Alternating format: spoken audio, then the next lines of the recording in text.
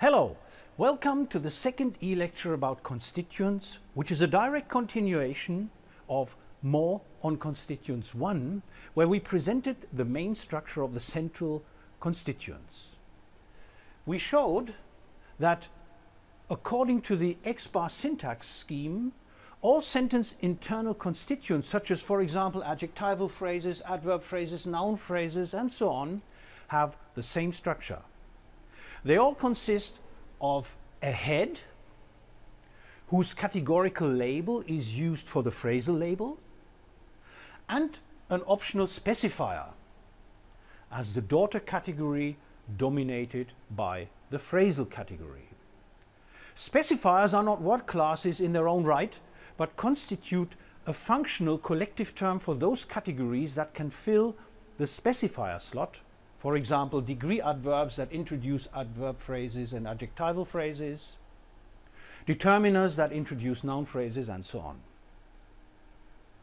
The constituent structure of these 5 central sentence internal phrases can be generalized to the X-bar syntax scheme, where X stands for the phrasal head and its respective mother nodes X-bar and XP. The central question that we have to solve now is, how do the constituents discussed thus far combine into sentences?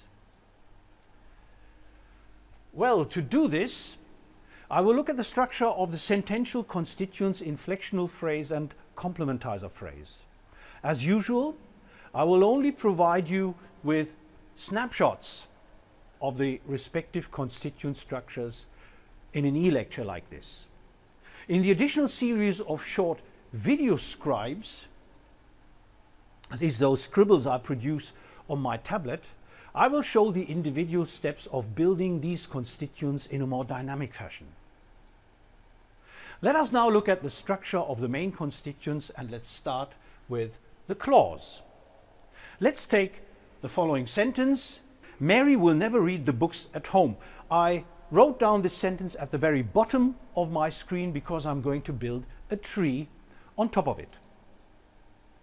Let's perform a rough categorical analysis first. By rough, I mean a categorical analysis where I present some of the phrasal categories by means of triangles, indicating that the internal structure is not relevant here. Mary is of course a noun phrase, will is an auxiliary verb, never is an adverb, read is a verb, and then we have the noun phrase, the books, and the prepositional phrase at home.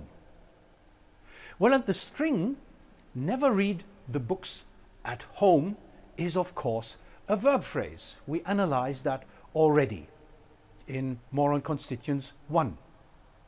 The verb phrase has a specifier never and 2 internal verb bars, which have the noun phrase and the prepositional phrase as daughters respectively.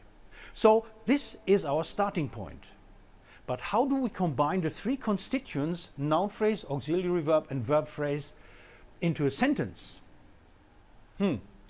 Well, in the early days of generative grammar, this flat structure was used to represent these 3 categories. They were all daughter to a common mother node S, which stood for sentence. However, this analysis was shown to be inadequate for various reasons.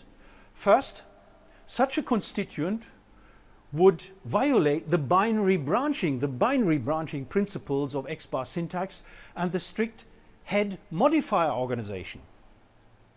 But more importantly, there are arguments suggesting that the auxiliary verb and the verb phrase have to be treated as one constituent.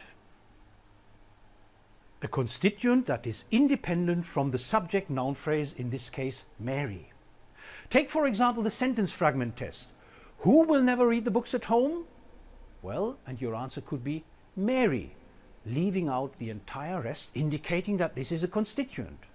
Or take the coordination test. We can build structures where the auxiliary in the verb phrase, will never read the books at home, can be coordinated with typical other auxiliary verb phrase structures, thus supporting their constituent status. Take our example, Mary will never read the books at home, and now we coordinate never read the books at home with and has always left them in the library. So Mary will have never read the books at home and has always left them in the library indicates that we have two constituents of the same type, and has always left them in the library includes the auxiliary verb too. Furthermore, auxiliaries appear to be heads of the whole sentence. They determine the properties of the verb. For example, will, like in our example, requires the bare infinitive. Has, as an auxiliary, requires the past participle, and so on and so forth.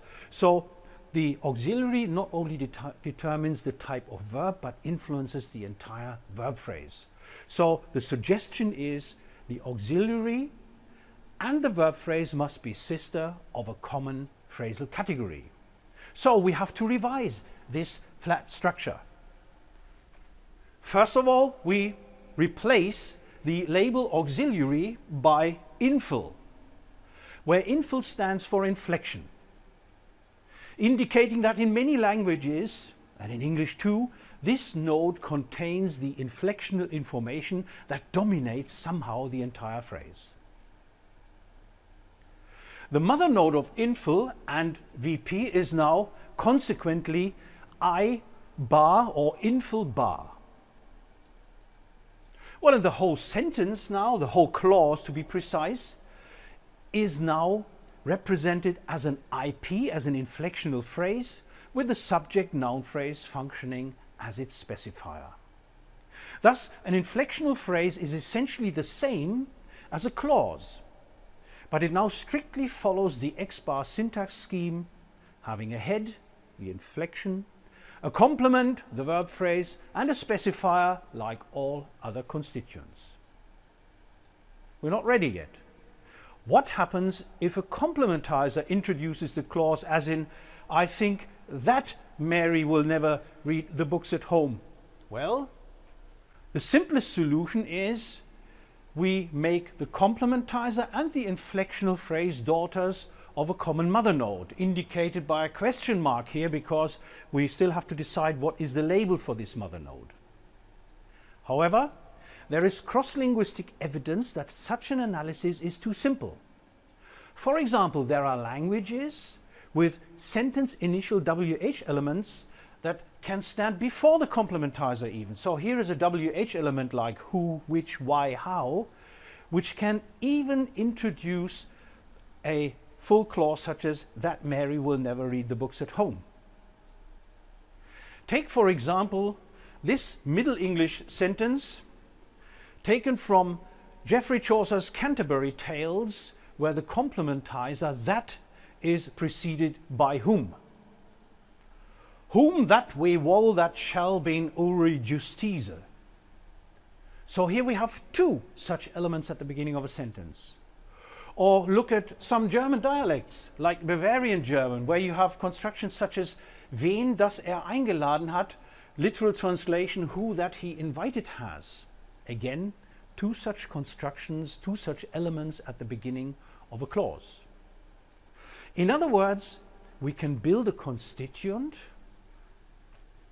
where the complementizer, which is widely held to be the syntactic head of a full clause, and the inflectional phrase have a common mother node that consequently has to be called C bar or comp bar. The top level node is now complementizer phrase with an optional specifier as its initial daughter. And the specifier is a typical position for WH elements such as who, how, which, and so on. Now this complementizer phrase analysis, which is the equivalent of a full clause originally labeled S, now strictly follows the X-bar syntax scheme, where all constituents have a head, an optional specifier, and are strictly binary branching. So, this is how sentences can be represented using the X-bar syntax scheme.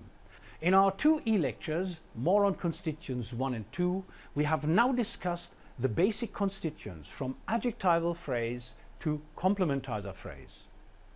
To find out further details about these constituents, please consult my supplementary video scribes.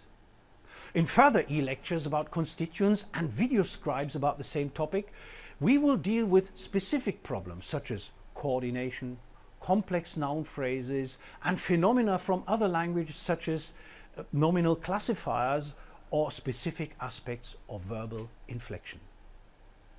So thanks for your attention. Hopefully we will meet again in another e-lecture about constituents. Until then, have a nice time.